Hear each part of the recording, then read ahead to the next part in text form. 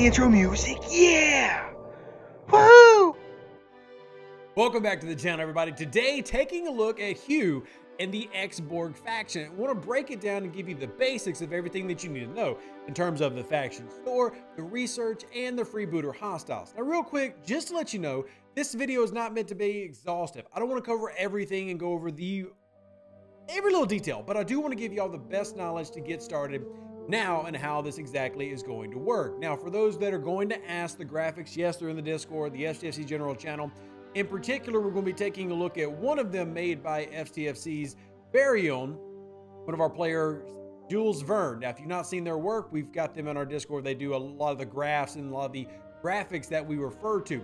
Now, what I want to do is, again, cover the basics. So I'm not going to go over cost of a lot of the research and stuff, but how you should start the Ex Borg faction whenever you start watching this video. So let me take this image off the screen for now. We will come back to it. So let's start how it works. To unlock the Ex Borg faction, there is a mission that you need to get. As soon as you hit level 38, will be available in your holodeck. Unlock the mission, or going through the mission then unlocks the faction. That is step one. The next thing that happens is unlocking this will then give you dailies. Now, as you can see, I've completed my dailies, but thanks to the very great community that we have, here are the dailies on the screen. Funny enough, the daily that pays out the most is actually the easiest daily, where you have to kill 2 hostiles.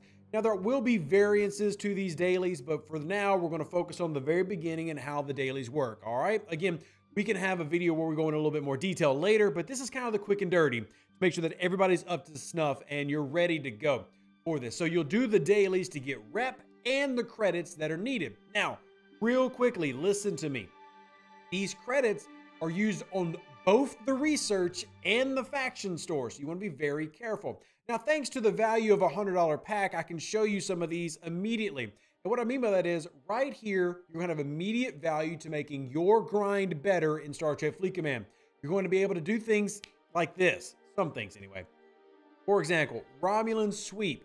Why is this research important? What Romulan Sweep does is all the sweeps, there's 4 of them, are going to take freebooting hostiles and make them equal value to this. So if I do this research, then I will have completed my Romulan dailies by going and killing the freebooter hostiles, which is already a daily. Complete all 3 of these researches and the swarm sweep, and essentially killing hostiles will do 5 dailies in one. It'll do your swarms, your freebooters, and your Federation Klingon Romulan. But you can choose how you go after that. You also have other researches here, and a lot of these researches, as you can see, are based on the rep not having to progress through the tree. Now, you do need to progress through to get the swarm sweep, but you can actually do these in the first week of the game, going through the dailies through the first week. Now, I do also want to point out something real quick, because a lot of people have been asking. So if you are listening, you do need to wait for dailies to reset. So if I complete Romulan Sweep right now, I will not then be able to go do freebooters this moment. I have to wait for the reset for that to get added into my account. That's okay. It means the next day it's going to be a lot easier for me to complete my dailies and activate my goals. And it says here at the bottom, activates after daily reset. There are a lot of other researches in here that are actually very valuable, a lot of efficiency researches, including the Mantis Refinery getting a little bit of love there. But the main ones that you want to focus on at the beginning of the Ex Borg faction are these sweeps. But I will tell you that you're going to want to really dive into these research in the beginning. Ignore the faction itself and invest those Ex Borg credits in the faction. Now, back out real quick. Let's talk about the faction, and then we're going to cover freebooter hostiles.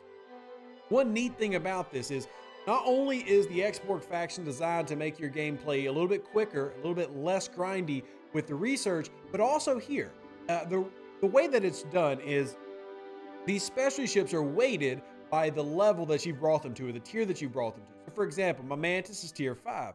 If I don't want to grind Mantis today, but I still want to get my Syndicate XP draw, well, I can actually spend 400 credits, which I would get that day, and there. Now I don't actually have to go and grind Venom. Now, that's not enough to do all my pulls, but it would be enough to get my Syndicate XP. Now, if I go to my Stella, this is not, the same as a max Stella, but it is still speeding up the process a lot. Now, granted, I do really want to push to y'all. I encourage you do the research first. Now this research and everything is, I think, where the main value is, and the value's everywhere. And there you see the rep levels based on your ops level, number of resources, credits, etc. there, thanks to Jules Verne's chart. This is all very important. And I do really truly like what the Borg faction presents. You can see my Talios is too low level to get a good one. It's got this crappy Latinum thing. Please don't click this and waste your credits. But my Meridian's maxed. I can pull every day now. So not only do I have research that saves me grind time, I now have the faction itself, which is basically designed to allow me to skip certain grinds by doing my dailies. So overall, this is a huge addition to the game that's allowing players to save a lot of time. But let's talk about the freebooter hostiles real quick and how you should crew, because a lot of you are going to try the standard Pike, Moreau, Chin. But they've actually designed these to where that actually does not work very well. Let me explain why. Now, you can do it, but you're not going to notice a lot of success. And I've already had players come to me say, hey, Rev, this is getting me absolutely wrecked. Well, real quick, let me go and show you the meta, which is most effective tactic available. The meta for these is actually to run Tau. But I know many of you out there are like, well, Rev, I didn't buy Tau. Don't worry, you're okay. But this is currently the way to go. If you've got Tau running Beverly, Giorgio Tau, or running the Strange New World Officer Giorgio Tau, or even running Pike Giorgio Tau, this is the way you punch up really high. But what if you don't want to punch up high like you're fighting an Actian hostile? What if you just want to get your dailies done and you want to get the most effective grind that you can? Well, let me show you the basic crews of how this works, and then I'll explain why it works. Here are 4 crews on your screen. These are some of the most common crews that you will see. This does not mean that there aren't players out there who have better crews or better experience, but I want to explain why these crews work how they do. Far left side, I went full synergy. You see that one actually only gets me 1.6 kills per hull. The reason being is I don't have those maxed. If you had your Strange New World officers maxed, or if I had them maxed, I would actually perform a good bit better. But for a lot of players, you're not going to have Strange New World Pike maxed and Hemmer and Ortegas.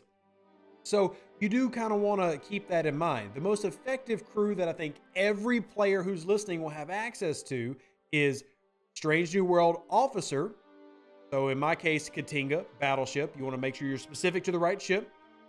Gorkon, Khan. It's a very similar to crew to what a lot of high levels used to run back before they added Strange New Worlds. You can also run 5 Gorkon Khan. You can also run Beverly Gorkon Khan. All those are viable. But as you can see here, I get the most kills for my account with the Katinga as a tier 3 ship, by the way, hitting a level 45 hostile. So I'm using a weaker ship below my level to punch up, and I'm able to get 16 kills out of it. Also, get a little bit better result with Picard Beverly Chin than, as you can see, with Pike Moreau Chin. And I'll explain why here in a second when we actually look at the hostile itself, because they are built very uniquely. So overall, though, you see running a non-traditional crew is able to allow you to easily complete your new dailies. And if you've actually done the research already, well, now those new dailies, you get those 6 kills, that's going to do all your dailies. So lots of time saving. Just in the warp, I actually calculated, just in the warp travel times I've saved, I am saving 43 minutes in travel times now, thanks to Freebooters. So let's get out of this and explain why these hostiles are a little bit different and why Pike Moreau Chin won't work the exact same way, okay? So hit the little I button here on these Freebooters. Sorry for the cough. I'm not even gonna bother editing that out. I'm trying to get this video out quickly. So you'll notice that they have insane amounts of hull health. They are very, very beefy, but they don't have a lot of attack. You'll actually scroll down, compare my Katinga.